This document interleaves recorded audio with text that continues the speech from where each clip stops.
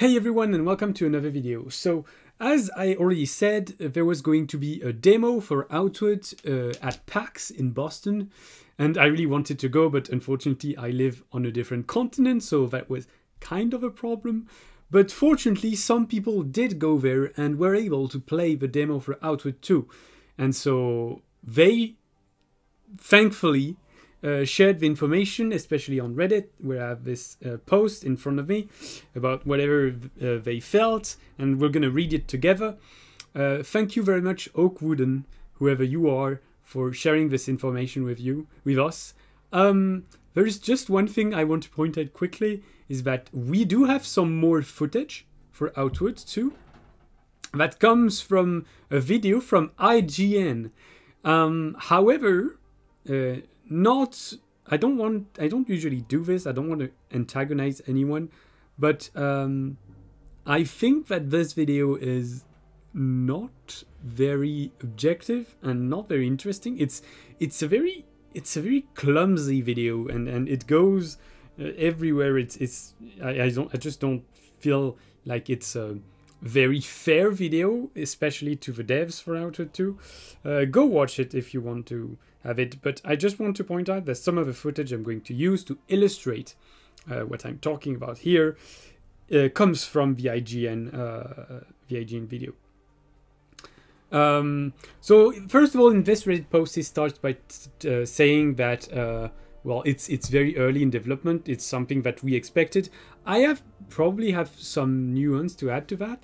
They said that it was early in development, but they also Guillaume also said in the live stream that they had changed from Unity to Unreal Engine, and that whatever they were showing at PAX and in the trailer was everything they had managed to convert from Unity to Unreal Engine. So there's obviously way more elements in the game already than what there was at PAX, and so he says there's some things that are bound to change, like bandages instantly restoring health, water skins instantly restoring stamina, and having no charges, Gabri's granting health regeneration.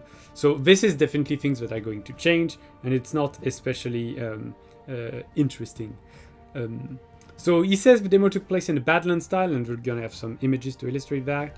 So what we get from the demo says, and the IGN video too, is that basically it is more of a, as he said, proof of concept combat demo, where you basically explore one dungeon in the game.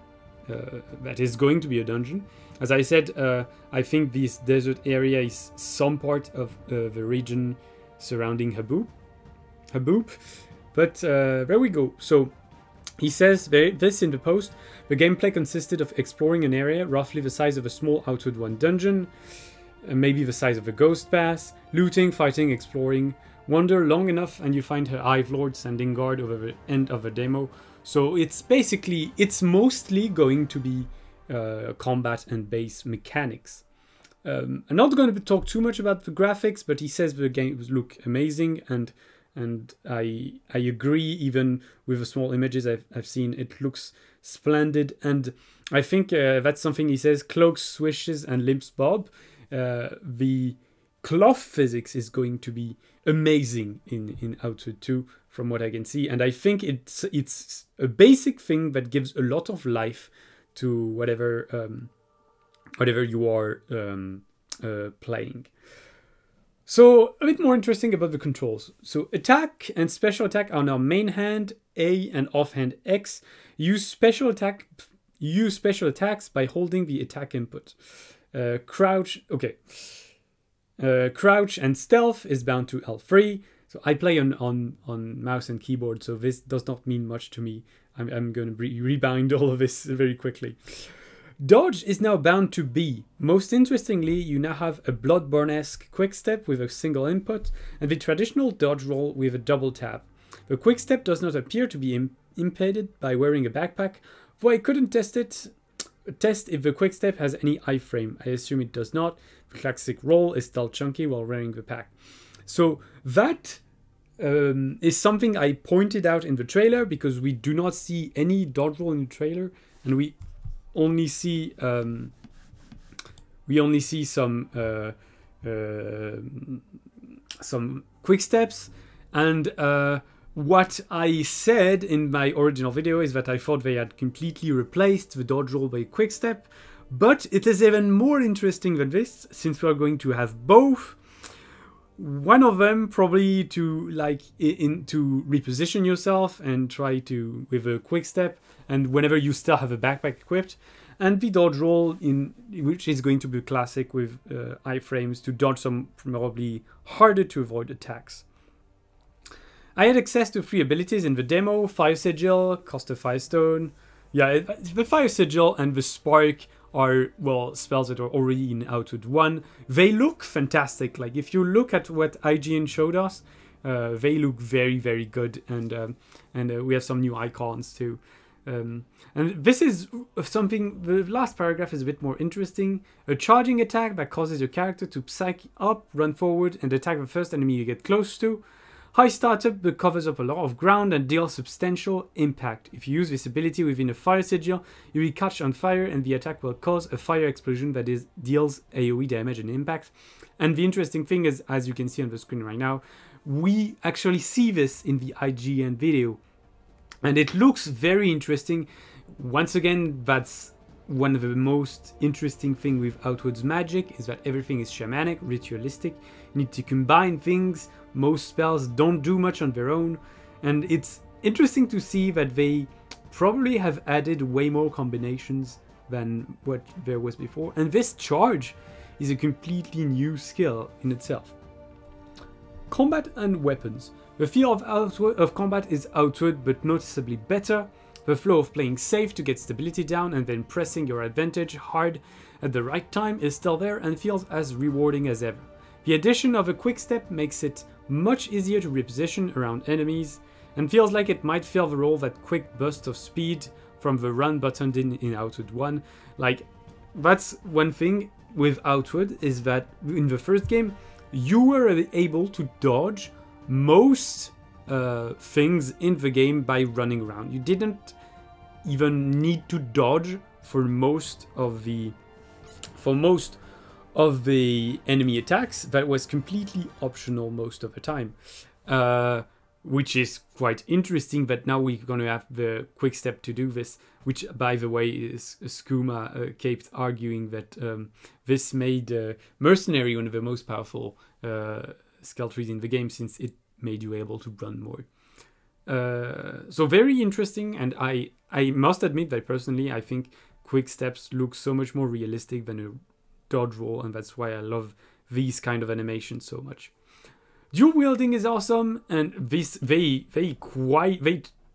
emphasized dual wielding a lot in the trailers, so I'm quite confident this is going to be a very interesting feature. Dual wielding is awesome and now seems to allow for much more freedom in equipment setups. For example, you choose which hand to equip one-handed items in. In addition to what you'd expect, daggers and lanterns could be equipped in the main hand, while swords and hammers could go in the offhand. You can alternate attacks between main and offhand seamlessly, allowing a lot of flexibility in creating custom attack strings. This could be really useful to apply 2 different debuffs from your loadout. So that's one thing with dual wielding in Outward 1 currently. It is that, well, offhand required you to use a skill, not to simply use an attack button, which is going to be different in Outward 2. That meant that since skills did not chain up very well with basic attacks in Outward 1, you had this very annoying thing that when you were trying to use a skill and your attack animation was not completely finished in Outward 1, you would have this message, you cannot do this now, spammed at the bottom of your screen on the left, which is going to be probably quite different in Outward 2, since they aim to make everything more fluid. At Dagger as a 2-3 move normal combo with the first attack of a chain reminiscent of a Dagger Slash, with Dagger Slash was the skill from Outward 1.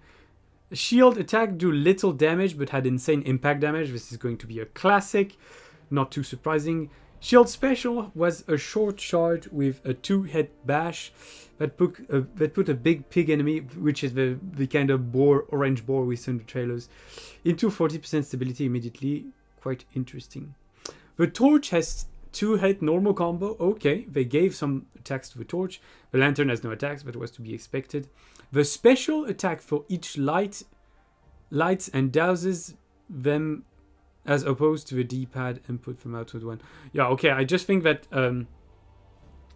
this is, yeah, you know, in the trailer we saw what kind of an attack that increases the amount of light to blind enemies. This is probably linked to that. Not sure about it though.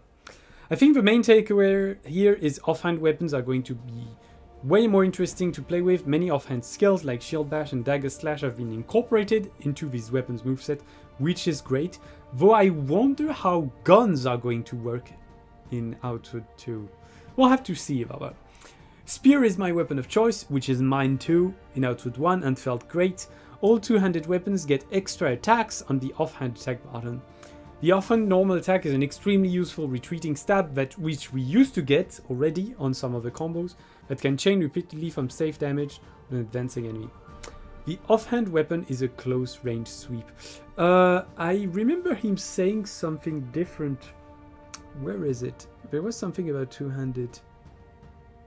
But he said something about offhand button on two-handed weapons giving more moves to two-handed weapons. I don't remember where I saw that.